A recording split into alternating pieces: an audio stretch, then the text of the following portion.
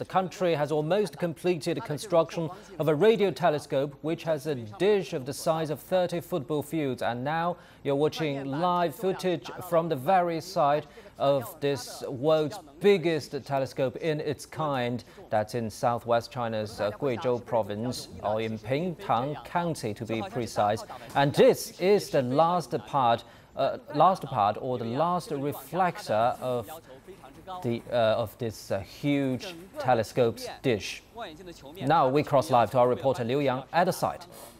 Hello, Pingtang. You're absolutely right. This is the world's largest single-aperture spherical radio telescope. And right now I'm witnessing the historical moment of this mega construction. We now see the crane is actually hoisting, has already hoisted the last reflector panel and put onto one of the special designed crane on the builder range. And I talked to experts, and he told me that in about a few minutes, one of the special design cranes will be carrying the reflector, it's one of the reflectors actually, to another special design crane, and then will, will carry this reflector to a certain point on the builder range, and then slide it down by cables to the bottom of this gigantic radio telescope. The reflector will be installed right beside the parking platform of the focus cabin, and the entire process will take about an hour. But right now we're still waiting. We're seeing one of the special design cranes is actually ready to place the last reflector on the platform of the special design crane, and then the process is quite slow. This all huge equipment, and the movement has to be slow. Be very careful and not to cause any damage to the reflector. And it certainly will take longer than we can imagine.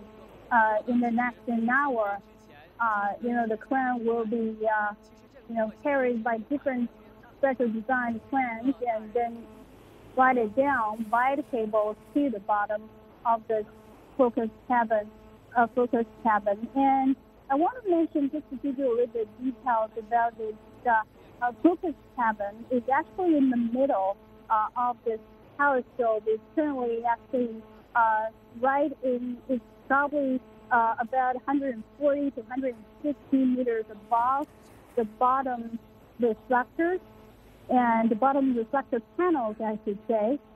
And how does it work is that the vast huge reflector, we know that is made up of 4,450 triangle panels measuring 11 meters on each side. And the focus cabin is exactly as I just mentioned, suspended between 140 to 160 meters above the reflector dish. And the panels have cables.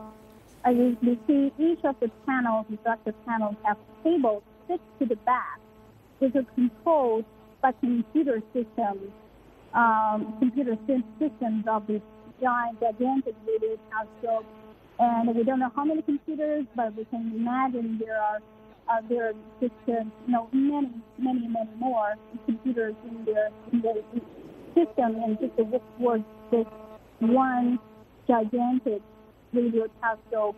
And the panels have already fixed by the cables and providing an active circuit that can alter the focal point, so that will allow the reflectors to synchronize with the focus cabin back and forth, and then enable the telescope to see the weakest, even the weakest signals from the outer space, or the energy. The experts told me that the weakest signals means energy, from the energy, about energy from the universe.